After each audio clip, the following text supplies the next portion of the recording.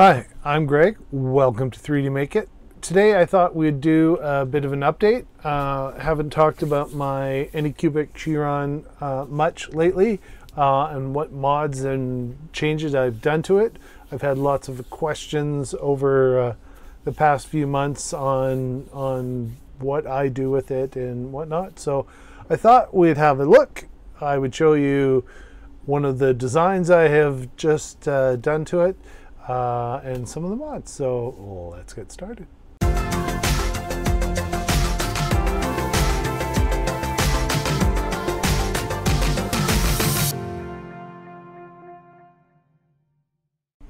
So first thing I wanted to show you is the latest design I've done. Made a mount for the Hemera from E3D, formerly Hermes.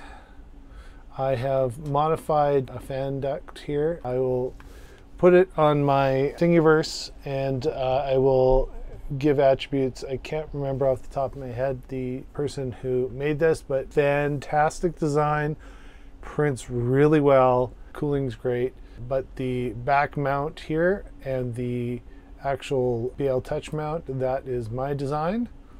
On the back, this is what I do all my designing on my Chiron. I've made a bracket that I can design off of, which has all the same holes that come from the factory, so I can quickly modify my design and iterate on it and go from there. So let me just turn the carriage off and you can kind of see what I've done here. So the E3D's thermistor has a clip.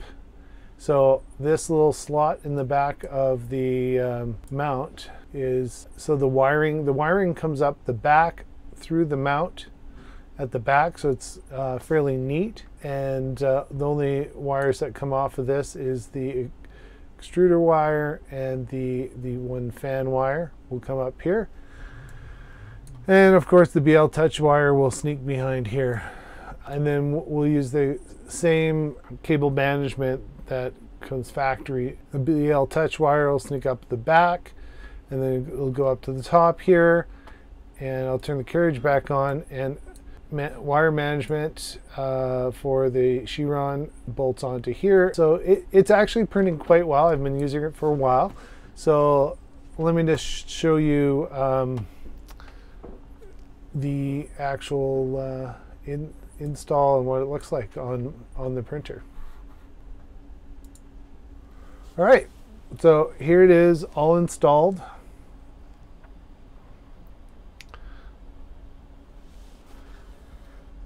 You can see how the wire management works here. I've got all the end stop wires, the fan for the Hemera, and then the BL Touch wires go behind this. Then they come out here. And you can see that you've just got the one wire coming up from the fan, the cooling fan, and then the wires from the actual stepper. And they just go into the wire management. And I've taken out the original wire loom that was in here. I still have it. I didn't modify it or cut it or anything. I still have the original. I just decided that I wanted to fully rewire it. Now, when it does come over here, what I've done is I've got the E3D stepper wire. I've put on some connectors so I can disconnect the hot end. This is the hot end thermistor connector right there, and whatnot, and it just goes right into the wire loom. And then you can't really see it, so I'm going to come down here. The original stepper wire comes out here, and I'm using the same wires, and then I just fed it in and connected it up to the actual E3D connector. And then I've just got the wire loom going through this slot here, and this is where the USB connector was for the main board, but since I'm having the SKR wire comes out here, so I'm not using the SD slot,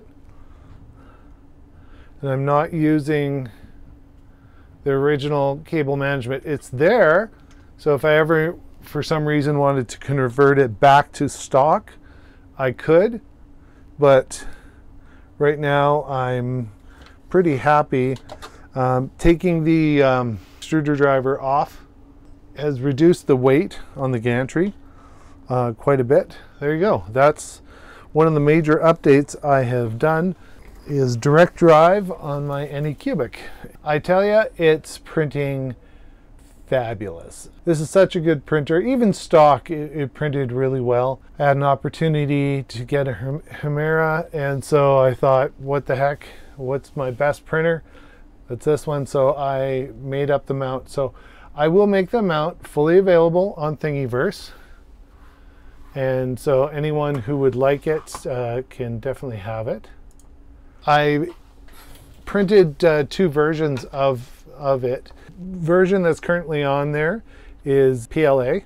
I did print a PETG version. I just haven't installed it yet. It prints flat like this, and then you just need some minimal mounts, and they break away quite easily from this edge. And you can see there's an edge. Let's see if I can get this. A hook on the edge so that it's easy to latch it on and then put the screws through. So you mount the stepper first, you get that all mounted on, then you get your wire routing all through here and get it all lined up, and then you hang it, and then there's the screws at this point and this point, and this screw right here that hold it right to the carrot itself, and it seems to be quite strong. And here is another view of the fan duct, and again, this is yellow PETG. It's not quite the yellow that I would like on my printer, but it's close enough, and it's will handle a little more temperature. But this prints quite nicely. It has a little piece that breaks off that sits right here, and so it actually prints. So this is at a 45-degree angle, and when it prints, and it prints this beautifully. No other supports except the built-in one that you remove. I've got to look up who designed it. I will put it in the show notes, and I'll make sure that I give credit on the Thingiverse page of who designed the fan. What I do appreciate is he did post the fusion files for this fan, so it was easy to adjust. So if you wanted to make this so that it was able to have a slot here and here, so it could slide up and down, so that you could use this maybe for a V6 or a Volcano, you could totally do that. Hot end, the one I've kind of remixed here. Yeah, and it works really well. I'm really enjoying the printer. I hope you enjoyed this quick update, but we will be continuing to put out new content. I've got a few other projects that I'd like to show off to you. So this is a